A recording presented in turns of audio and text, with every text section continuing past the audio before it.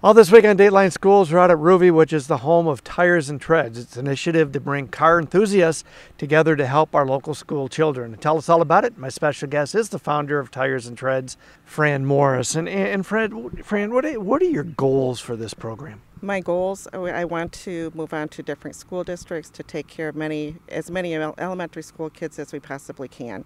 Okay, when you say you're helping kids, what is it? How are you helping these students? In October, we start partnering with specific schools to fill their clothing cabinets with anything any child may need, including shoes, socks, underclothes, winter coats, hats, gloves, shoes, snow boots, anything any child may need.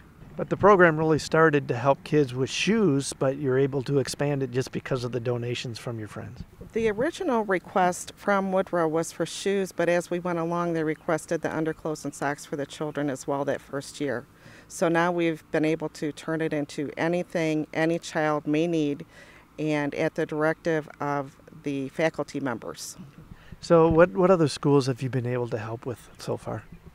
We were at Woodrow, then Kimball, Krull last year, Keewatin this year. So explain to us, how does this work? Do you just gather the goods and take them to the schools when they open in the fall? Well, we collect all winter, all summer long, but our main collecting time is June, July, and August.